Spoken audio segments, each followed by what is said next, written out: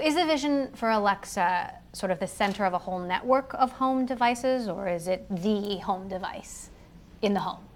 Well, we see Alexa as being this ambient, experience in the home, and customers can invoke this experience wherever they are. We also see that going outside of the home. We've announced partnerships with automobile manufacturers, so Alexa will be embedded in some of the cars. BMW is one of them.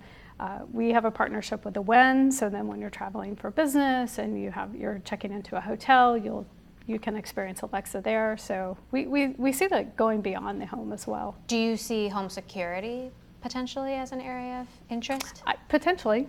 And then going beyond the home, what do you mean by that? More like the auto space is an example, or hotel rooms.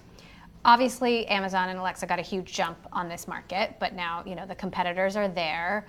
What are you doing to stay ahead? Like, is there anything that you see your rivals doing that is impressive? You're going, huh?